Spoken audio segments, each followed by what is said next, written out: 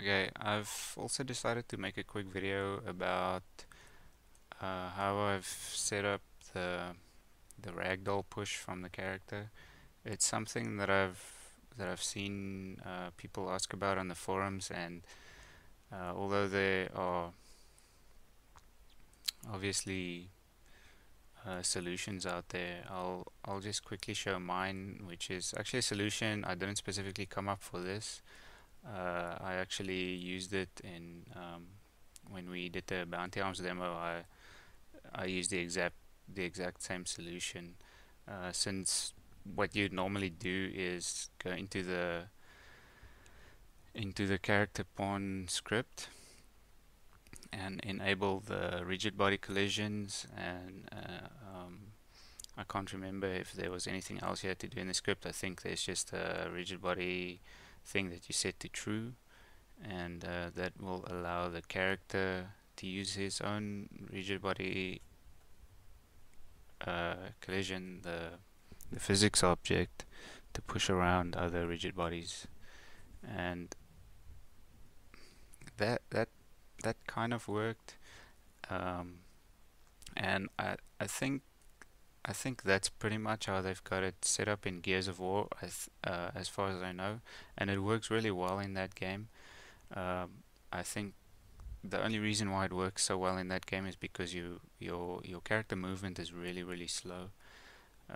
What I found is if your legs move really fast, then you'll get some problems. And as it is with physics, there may or may not be some ways to control that or make it work better or whatever. But my solution for that was to have a single object on the character that does the rigid body push, and so it doesn't happen on the leg animation itself. It just happens based on the pawn's movement. So it's a much more subtle push, and it just works a lot better. So the way I've got that set up is actually quite simple. Um, I've got this guy. This cylinder is is kind of on its side because my original way that I did this. Um, and again, I'll just mention that the reason why I'm doing it like this for this more specifically is I don't want to mess with scripting.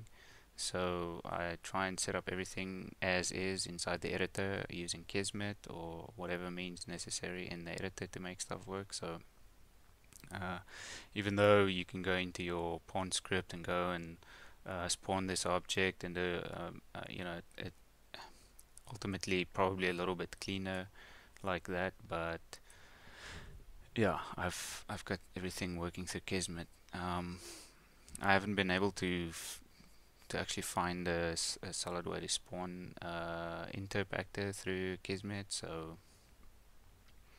I have to have it placed into the level beforehand.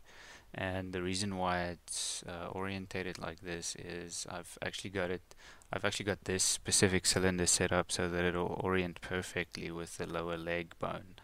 Because I originally did try and put it on the legs just to just to see the effect of it, but it's a little bit too violent. The character kicks the ragdolls around too much, so ultimately I decided to just stick it to the actual pawn. So it's a much more subtle movement and things like that. So I've got this guy on the level, and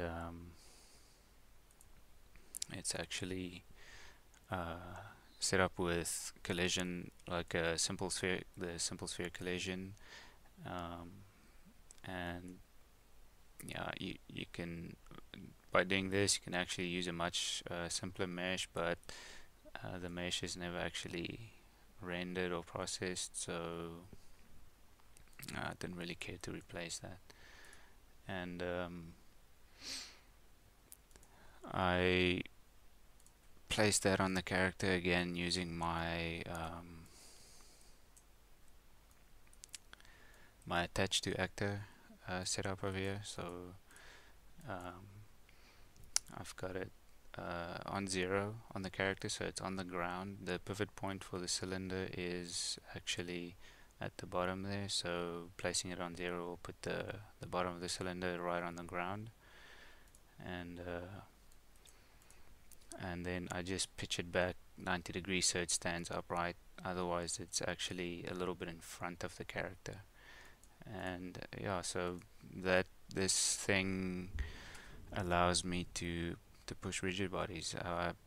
I've set the collision type to kickable, uh, which I think is just a um, collision channel that works with rigid bodies more specifically.